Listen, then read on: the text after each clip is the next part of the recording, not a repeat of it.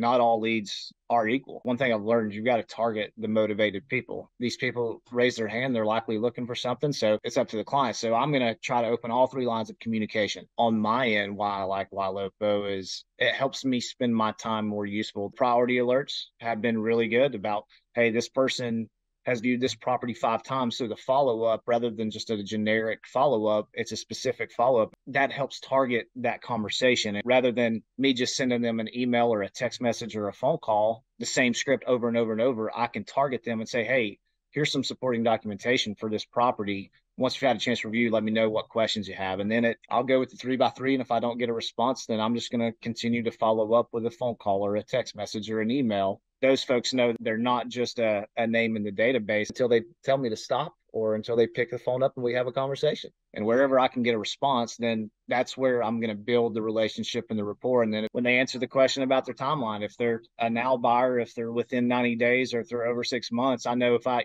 get 5 leads in today and I've got somebody that says they need to buy now, if I can just get in front of them first, then I know I've got a pretty good chance of them sticking with me. And Ylopo has helped with that, because if I get that alert on my phone that, hey, this is a high priority alert, or I get that new lead and it's like they're looking now, they need to buy now, or they've looked at 15 properties today, that's a very motivated buyer.